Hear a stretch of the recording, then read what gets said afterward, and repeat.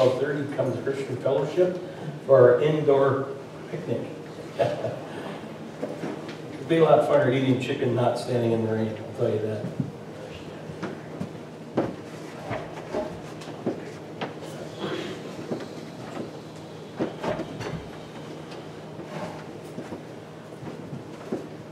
It seems like the world today is getting a little bit more difficult, if you haven't noticed.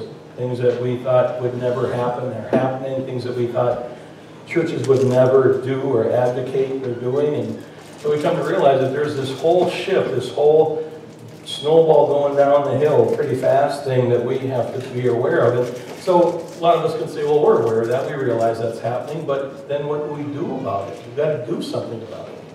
And so today it's titled Bucking the Trend. And I shared a story. I guess I'll share this.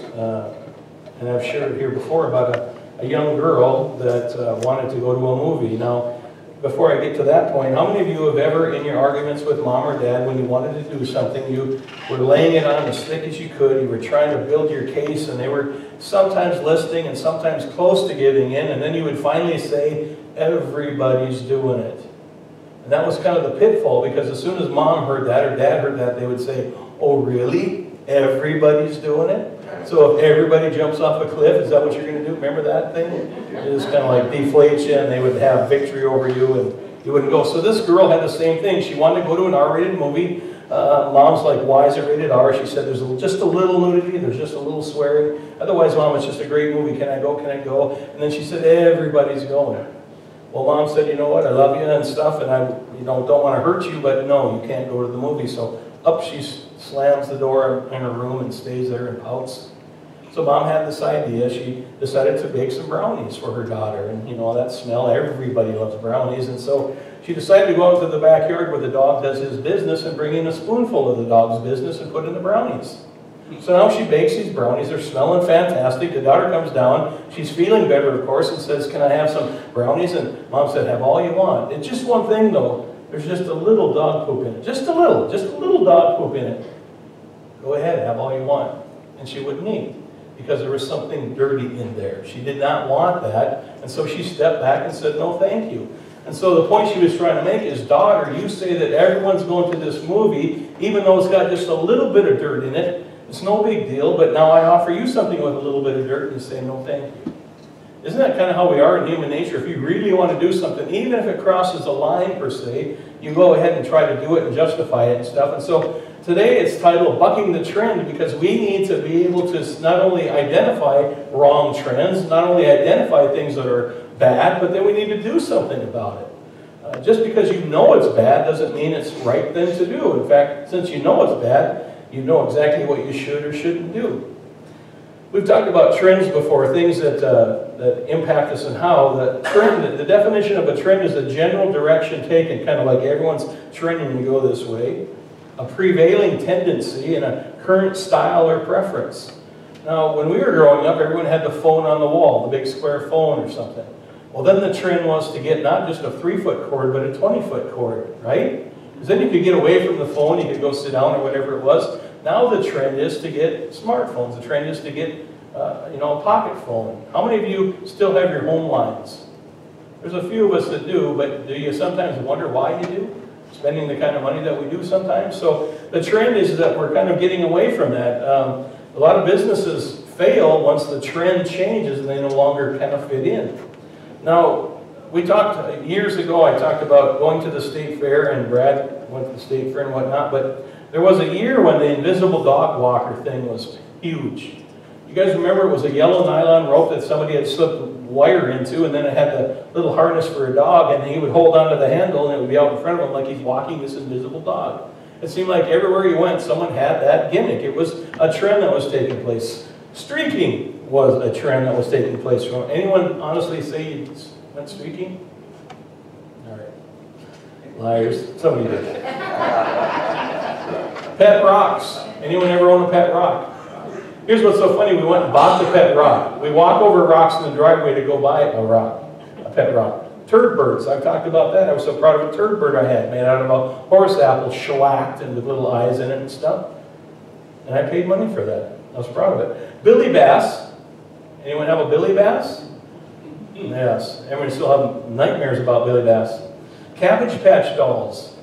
And you don't hear about them at all anymore, but there was a time when they darn near murdered each other to get a Cabbage Patch doll. It was the trend of a Christmas. Everyone had to have one to give to somebody, and so Cabbage Patch dolls, it was a huge trend. Now, some of you are older, so you might remember the poodle skirts, or the penny loafers, where the guys rolled their cigarettes up in the sleeve kind of thing. Even cigarettes now are, the trend is that people are not smoking as much. Hippies, they had the tie-dye shirts and the peace signs and all that. Around the late 60s, early 70s, you had the anti-Vietnam protests. That became a trend that grew and grew in the country. How many of you were discoers? Broken Wheel used to have a disco lit up floor just like you saw on Saturday Night Fever. There was a guy out there that always dressed that way. He was very good at dancing too, but thankfully disco died, right? The trend's no longer there. Fashions, mini skirts were out there. And I've asked this before, and some of you admitted it, leisure suits. Any guys with a leisure suit still sitting in your closet? Remove those, burn those, do something to those. I don't think they're ever going to be back. I hope not. Hairstyles, they change all the time. Older ladies, a lot of times, a younger lady has blue jeans and whatnot. As you get older, polyester elastic band pants, it seems to come into play. Again, remember the definition of a trend: a general direction taken, a prevailing tendency, or a current style or a preference. Even in politics today, there's kind of a trend taking place. And then I've got to beat everyone up on this one, because this one's probably the one that I don't like the most. It's food is getting healthier. I mean, even downstairs, when we started 13 years ago, it was all fattening stuff, and people just loved it. Amen. Now they're looking for the fruits and the, this section here, where's the veggies and those sort of things. I'll tell you, the trend of people eating is changing healthier. How many of you are trying to eat healthier? Boring. No. The point how many of you still want to be meat and potatoes, lots of butter on warm bread? Okay, keep your hand up, because we won't be around longer. If healthy people are going to outlive us, we're a dying breed. That's definitely true. So again, we're going to say we're going to buck the trend. You've heard that saying, buck the trend, meaning going against the grain, going against what society is saying, or if everyone is doing it, we're not going to be one of those everyones. Growing up, one of my birthdays, I asked for a banana bike. Remember the banana bikes? Yep. Had the banana seat and the little sissy bar on the back and the kind of chopper things. Yeah, everyone had those. Prior to that, we had a black bike that Brad learned to ride on. I learned to ride on. The neighbors learned to ride on. It was just a normal black bike, kind of like that Wizard of Oz gal rode, that kind of normal bike. But then banana bikes came into play. Well, now banana bikes are nothing compared to the bikes they got anymore. And so we decided that we would cut off forks off of other ones, bikes, and stick them on our fork. And so now we had choppers. So then we were getting really cool. We were bucking the trend in a way. We were changing things, doing things different. Nowadays, that bike would not be cool whatsoever, because the trend has gone from us jumping 3 inches off the ground thinking we were Evel Knievel, to now they're doing flips backwards every which way. It's just crazy what people can do on anything these days. We didn't even think of doing that. The trend was not to do those sort of things. We were kind of just boring, I guess you could say. So to go against the grain, when everyone's buying or wearing a certain type of clothing, someone else will wear something different. They just don't. They don't fall into the system. They go against the system. Now, I got to say, some trends are interesting. Some gals wear shoes that look so painful to wear, but by golly, they're cool. It's the current trend, right? And so their toes are like this, all crunched up in their shoes, and they're saying, they want to get them off as soon as possible, but yet they look very nice in those while they're out walking in them. Meanwhile, your toes stay that way someday, and then you're not quite so attractive, I'll just say. And so we realize that we want to buck the trend. Now, biblical Christians buck the trend. There are cultural Christians, meaning those that attend church but don't really see a difference in their life coming to church or whatnot. Might be the only thing you see, that outside these walls they're living life just like anybody else that doesn't attend church or doesn't even believe in God. That's a cultural Christian. It's a tradition. It's something that we do. I've done it all my life. I've gone to church every Sunday, but yet your life outside these walls, if you would confess, look no different than someone that's never walked into the building. That's a cultural Christian. And that's the trend these days. Now, a biblical Christian is someone that takes it very seriously, attends church, but then takes this Bible and actually opens it between the week, You know, it doesn't have dust everywhere. You spend some time in prayer. You might go to a Bible study. You might even have some people go to 3 services on a Sunday. In other words, it's something important in their life. They're bucking the trend of the churches of these days. Because more and more churches are identifying that less and less people are attending less and less often. And so that's becoming the trend in a church. So I just want to say that while we talk about negative trends outside the church, we've also got to admit that inside the church there's also some trends taking place. Now, the Huffington Post did a study, and they said recently they did an article on youth and trends in morality. In other words, looking at the young people and the morals of these people, these young people. Now, the Huffington Post, in their study, admits that morality, or the morals in America's youth today, are on a slippery decline. Sorry, youth that are sitting here today, but that's what they're saying. So they're identifying 5 sources for students' morals today. In other words, what makes them tick? What makes them feel like they have good morals or bad morals? The 5 are this. The first one is morals are determined by results or consequences. In other words, if it feels good, you do it. Hey, that felt pretty good, so I'm going to keep doing that. My morals are that I will accept those things, even if it's wrong. Consequences, I'll weigh that out. I once worked with a guy a young man that was brilliant. I said, you're either going to be a brilliant scientist or one of the greatest criminals ever in the history of mankind. He eventually got shot. He eventually ended up in prison, and I don't know if he's still there. He was out the last I ever saw him. But the point is that he would make a decision, and he actually admitted this. Brian, I know it's wrong, but I decide if I can pay the consequence or not. In other words, if I'm willing to do the time, or if I'm willing to, if I get caught, pay that fine or whatever it might be, I'm willing to do that. I base everything based on the consequence of the action. Not that it's right or wrong, it's that I want to do it or not, and am I willing? Do I want to do it enough to pay the price if I do get caught? Most criminals are upset once they get caught. That's what they feel bad about. The caught part, not necessarily what they were doing. Morals are determined by pleasure or happiness. In other words, again, if it feels good, I will do it. If it makes me happy, I will do it. That's how I base my morals. I think they're good morals as long as I feel good about doing it. Morals are determined by reputation or appearance.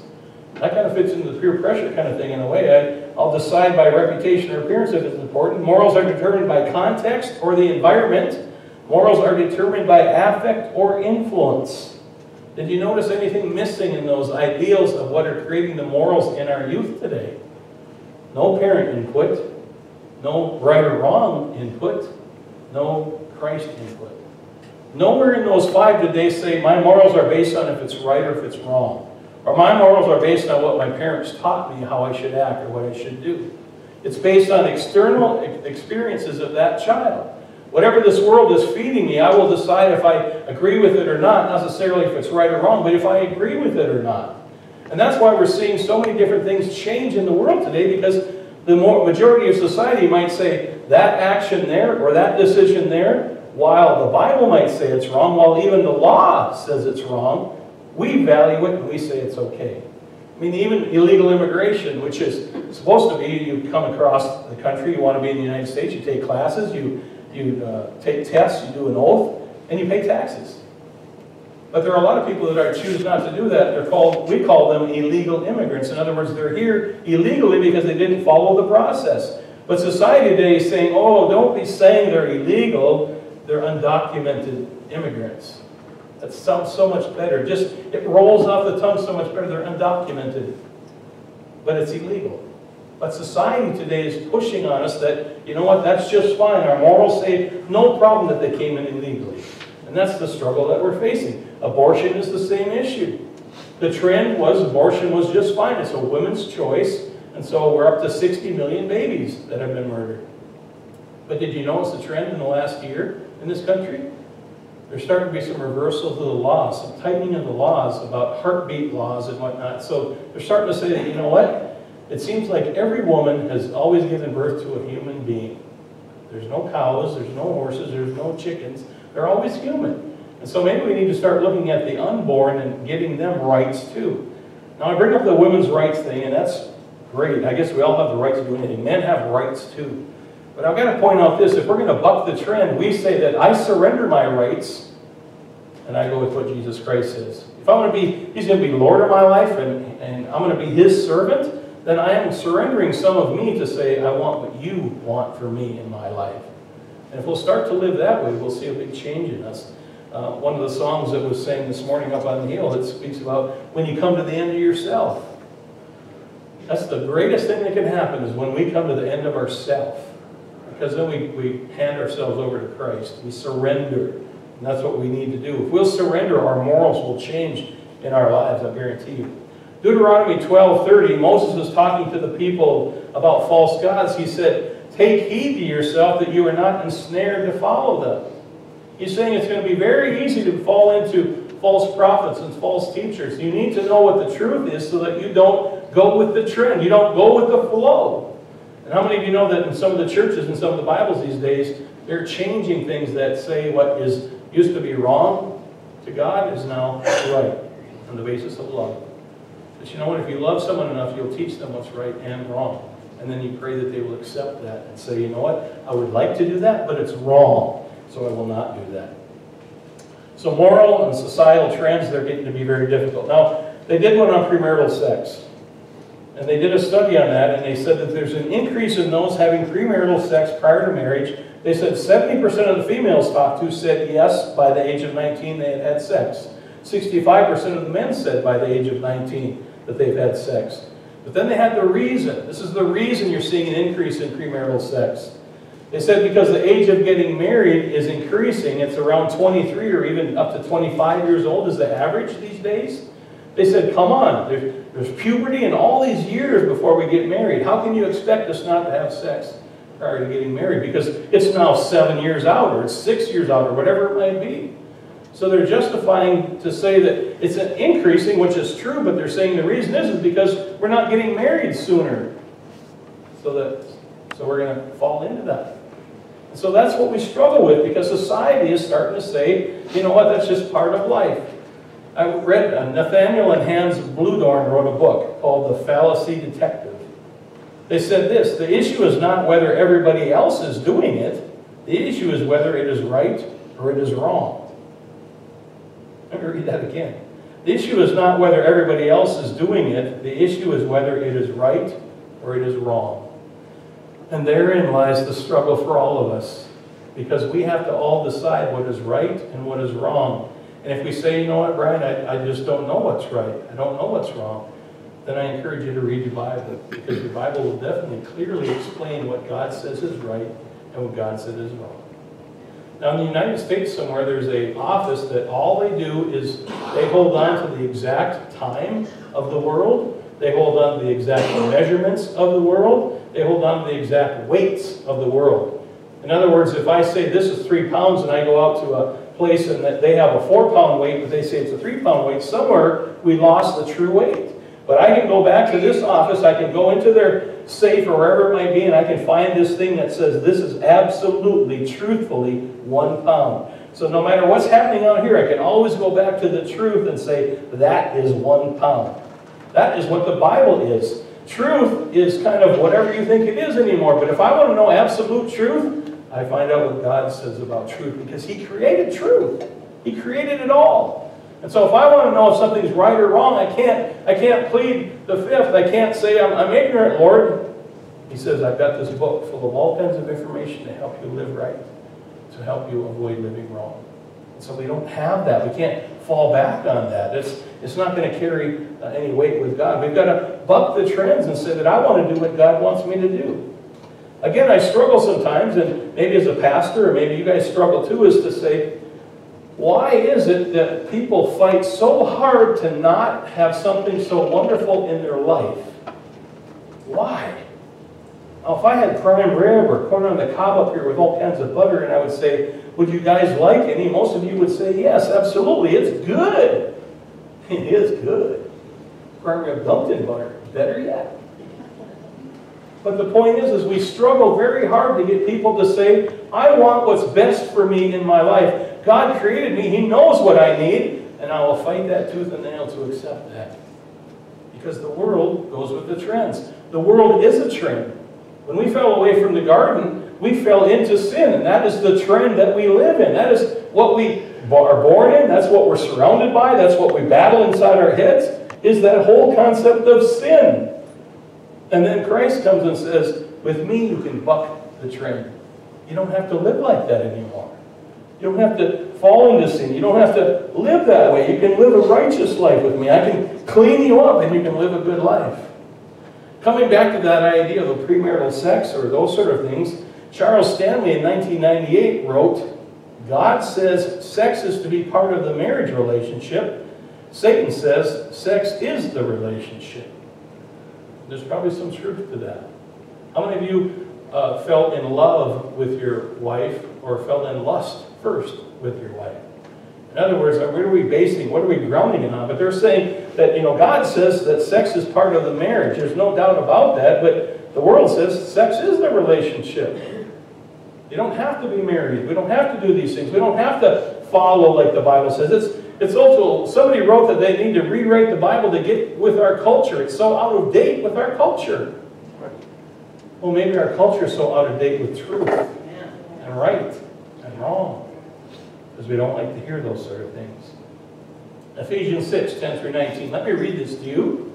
It's the whole armor of God, not part of armor, not one piece of the armor, the whole armor. Finally, my brethren, be strong in the Lord and in the power of his might. Put on the whole armor. Everyone say whole armor of God, that you may be able to stand against the wiles of the devil. So there's a reason why we've got to put on the armor, to come up against the wiles of the devil, which is some of these things we've been talking about. We do not wrestle against flesh and blood, but against principalities, against powers, against the rulers of the darkness of this age, against spiritual hosts of wickedness in the heavenly places. Therefore take up the whole armor of God, that you may be able to withstand in the evil day, and having done all, to stand, to make it, my friends. Stand, therefore, having girded your waist with truth, having put on the breastplate of righteousness, and having shod your feet with the preparation of the gospel of peace. Above all, taking the shield of faith, with which you will be able to quench all the fiery darts of the wicked one. Take the helmet of salvation and the sword of the Spirit, which is the word of God, praying always with all prayer and supplication in the Spirit, being watchful to this end with all perseverance and supplication for all the saints. He says to be watchful with perseverance. In other words, you don't stop. It says to put on the whole armor of God. Why do we need to put on armor, for Pete's sakes? Except that the wiles of the devil and the evilness of this world is out there to attack us. So how many of you, this is the question you can answer yourself, how many of you, when you got up this morning, put on underwear and pants and a shirt, and then you slapped on the armor of God? Man, I can't wait to put on that armor of God. Where is that? Where is my armor? Oftentimes we don't even think about it. It's something we read. It sounds like we need to fight against the devil. But he says to put on the whole armor of God. If you're going to go to battle, for the United States military, and they say, put on your helmet, put on your flak vest, they're saying you're going to get into some mess coming up. If you want to survive it, dress for the occasion. And so we come to find out that the world, and all of its sin and all of its darkness, we need to be putting on the armor of God. And that armor of God is the Word of God, understanding what this is so that we can fight off. But the problem is oftentimes that battle is inside us and not even outside. In fact, we're destroying ourselves just fine without someone else doing it. You ever come to that conclusion sometimes? I've shared this analogy, but I got to share it again. It's one of the better ones, I think, about World War II when they're bringing a ship over from New York over to Europe full of army tanks. I've shared this story. Worried about submariners. Constantly the attack from the outside, the attack from the outside, the attack from the outside. When are they going to bomb us? When are they going to torpedo us? All of a sudden they got into a huge storm. And the tanks began to move and shake, and before long they broke the chains. Now these tanks are sliding from one side to the other, bashing on the inside walls of the ship. If they keep doing this for very long, they're going to sink from the inside out. So they finally got on these tanks and they got the chains back down and they made it. But they came to realize that they were so worried about what was taking place on the outside, what could happen on the outside, they didn't realize that the real battle was going to come from within. And that's where it is with us so many times. So many times we might even make the conscious effort not to put on the armor of God. I think I'll leave it off because I enjoy what takes place with it off. But just think about that. Who here really, really, really, you don't have to raise your hands, this morning said, Lord, I'm putting on the armor of God because there's a world out there that I'm going out to face. Too many times we're reactive and not proactive. Reactive meaning, You know, the marriages are falling apart, the struggles with the kids, or, you know, all kinds of difficulties and depressions and all these different things. Suicide is up more than ever. Our rate of living has declined for the first time ever since they recorded it because of suicide and drug overdoses. All these things are attacking us. Are we putting on the armor of God? Are we getting ready to fight the good fight? The movie War Room, where that little old lady talks to a wife about battling Satan in her marriage, said you've got to have a strategy. What's your strategy to fight these things? Do any of us have a strategy to fight what Satan throws at us? Or do you just react to it? End up in the pastor's office because you're reacting to what took place rather than being proactive to avoid it from taking place. The Bible says to take captive your thoughts. Why? So you don't have to deal with the consequences and the outcome of not following what God wants for us. Anyone ever sinned and had some bad consequences because of it? He's saying, you know what? Let's prevent those things. Preventative medicine.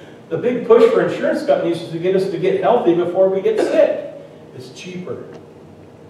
They're motivated to help us be better health-wise because it's cheaper for them. Because if we don't do anything and we just continue to eat our butter and our mashed potatoes and gravy and whatnot, we end up needing more medical help and it costs them money. They're motivated to help us, but are we? Usually I'm not. I always have the excuse, I guess, I say, you can live or you can live. And if I die 5 years earlier because I've been eating mashed potatoes and gravy, then I'm in heaven before you guys. So where do I lose in this? Because I'll be eating mashed potatoes and gravy and not tofu and vegetables and fruit. I'll be enjoying these meals and end up in heaven before you guys. That could be my rationale. I don't know if it carries much clout with God when He knows, when He speaks about health. We'll just talk about Daniel. We've talked about Daniel many times here, but if you go into Daniel 1 and you begin to read, you remember the story about how they, Shadrach, Meshach, and Abednego and Daniel are all plucked from Israel, even though Israel was dark and not a very good place, brought over to another country, dropped into the king's court to say, you will learn from him for 3 years that you can serve this king. Well, along the way, they're going to learn about false gods. They're going to learn new languages. They've been plucked out of everything they know. It's kind of like being drafted, except they've been taken captive as slaves and brought over and dropped off. Everything they understood, everything they believed in was now gone. And they ended up there, and the first thing that was presented before them was the king's plate, the king's dining table full of all kinds of good things. I bet it had prime rib, Ben and Jerry's ice cream, whatever. You guys all know your favorite food's probably sitting there. Like prime rib dipped in butter, that's pretty good stuff. And so here it is. You guys are going to eat like kings. That's one good thing about it. And they said, you know what? We're not going to go against our God. We're going to continue to do what we did there. What I'm pointing out is Daniel says, no, thank you. We're going to eat the healthy stuff. We're going to do what the Bible says. And you know what? God allowed that. God provided for them that they could do that. And they were in better shape than the guys that ate all the meatballs and mashed potatoes. It's shocking, isn't it? It's one of the first health studies that you can read about. So we come to find out that Daniel, while he had a lot of things surrounding him to keep him strong, all of a sudden found himself apart from all those. Yet, he did not lose his focus on God. He did not fall into the system. He did not go with the trend. He fought the trend. Shadrach, Meshach, and Abednego, they fought the trend. They're going to be thrown into a fire, and they said, you know what? God will save us, but if not, it's fine with us. And God saved them. And because of that, the king then was saying, your God is the God. In other words, when we buck the system, sometimes we can speak into other people's lives. You're bucking the trend, buddy. Why are you doing that? Nobody else is going to church. No one else is trying to be the light for the world of Christ. No one's doing these things, yet you're doing those. Why is this? What is it about you? And before long, they might say, you know what? You seem a lot happier. You seem like a lot more content. I think I want what you've got. When we buck the trend, we also can teach people things. We can show examples. Parents, we can show examples to our children. Grandparents, we can show examples to our children because they don't have any. We just read about how their morals aren't coming from anything human, not coming from anything spiritual. It's based on the environment, society on the outside coming in. So we all have a responsibility. We all have an opportunity to speak into those kids' lives. Talk to them about how to treat a woman. Talk to them about how to deal with the chance of breaking the law or stealing or all these different things. Tell them the experiences you've had. Teach them the way to go. The Bible says teach them, and they will return to it at some point. But if we don't do that, the world will. You realize that our kids are going to be taught? They're going to be taught by somebody or something. We have that opportunity and that responsibility to teach them the right way to go, because the world will tell them the wrong way to go. If you think the world is going to raise your children to be good, godly kids, you get that fallacy out of your mind and get busy to help them before the world destroys them. We talk about Daniel when he was thrown into the lion's den. It says this in Daniel 6:20. It says, "And when he came to the den," meaning the king, because he had found favor with Daniel, he cried out with a lamenting voice to Daniel. The king spoke, saying to Daniel, "Daniel, servant of the living God, has your God, whom you serve continually, been able to deliver you from the lions?" And of course we know that he did. But did you catch that word? Continually? We can't buck the trend if we go with the trend for all week long, but then we buck the trend and go to church for an hour. We just can't do that. Society is attacking us, and the churches are showing it. There was a study done. 17.7% of reported Christians attend a Christian church on any given weekend, they say. They say that's a roughly 52 million when we oftentimes hear 132 million. So that's much less than we hear. 78 million say they attend church about 12 times a year. One time a year, once a month. 78%, or 78 million say they do that. Do you think that 78 million can buck the trend of society by going to church 1 hour a month? There's no way. Defining a regular attendee to church, this is how they define it these days. Someone who shows up at least 3 out of every 8 Sundays. That's considered a regular attendee to a church. Do you think you personally could show up 3 out of every 8 Sundays and gain all the knowledge and wisdom of Christ to be able to live in this dark world? Do you really think so? If you think so, examine your life. Ask your loved one, do I show fruit of God? Do you see the fruit of God living in me? Am I showing fruit? Am I going out helping other people? Am I serving Christ? It's hard to serve a king when you see him 3 out of every 8 Sundays. It's hard to call him king. So what comes first, my friends? Declining trend in Christianity or declining morals in the world? Which one's attacking? Which one's winning? That's the question we have to face. Philippians 1, 27 and 29. I'll finish with this. Everyone applaud. "Only let your conduct be worthy of the gospel of Christ." Now, if we just grab onto that line, that our conduct, each and every day, all day long, in the evenings, in the mornings, let our conduct be worthy of the gospel of Christ, so that whether I come and see you or am absent, I may hear of your affairs, that you stand fast in one spirit, with one mind, striving together for the faith of the gospel, and not in any way terrified by your adversaries, which is to them a proof of perdition, but to you of salvation, and that from God. For to you it has been granted on behalf of Christ not only to believe in him, but also to suffer for his sake, having the same conflict which you saw in me and now here is in me. What he's saying is, you know what, society, it's one thing just to live life with Christ. It's a struggle. How many of you feel like it's a struggle some days to live the way you want to live for Christ? Absolutely. But now we have a world that's actually attacking how we live. So not only is it just difficult to be the Christian we want to be, now society is spending millions of billions of dollars and attacking us, calling us intolerant and haters and all these different things, saying, you shouldn't be one of those, you shouldn't be one of those, you shouldn't be one of those, be like us. Well, if you're only coming 3 out of every 8 Sundays or once a month through the year for an hour, you know where you're going to make it. Prove me wrong, please, but I don't believe you can make it. There's no way. Diet 1 hour a month and see how you do on your diet. Change your oil once a year and see how your car does. We're always maintaining things that we value, aren't we? We're checking the tires, we're checking the batteries, we're changing the oil, we're changing trannies. We're doing all these things because we value that car. Then it comes to our own bodies and we're saying, you know what, Lord, I'm just kind of busy. Yeah, maybe later, Lord. Meanwhile, Satan is on us 24/7, 365. When we leave these doors, we leave the light. Christ is here. Satan cannot be here at this moment. When we leave here, we're fair game. So I encourage you to buck the system, buck the trend. And if your trend is to been to do nothing, buck that trend. Start doing something. What do I do, Brian? Start just opening up the Bible, saying, Holy Spirit, give me the words to read. Kind of guide me to where you want me to read today. Or I'll just pick a spot, but then educate me. It's not about reading as many verses as possible. It's about gaining everything I can out of every verse I read. It's quality, not quantity. So don't come to me and say, I read that Bible 5 times in the last week. That's fantastic if you're putting it into practice. You're bucking the trend. Because most people aren't putting the Bible into practice. You can't. If you're reading the Bible and loving God and spending time with God and you're only showing up once a month, you're not loving God. You're not in the Word. You're not in Christ. And He's probably not in you. If you have Christ in you, you'll start to see the fruits of that. And that fruit is to buck the trends of society. Bow your heads and close your eyes.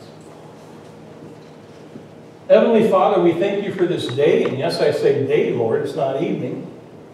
Heavenly Father, this idea of bucking the trends, of breaking down society's grip on us.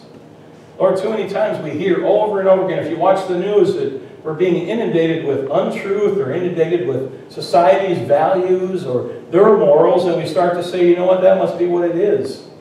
Heavenly Father, you have a set of morals very clearly written in the Bible, a way to live as you want us to live.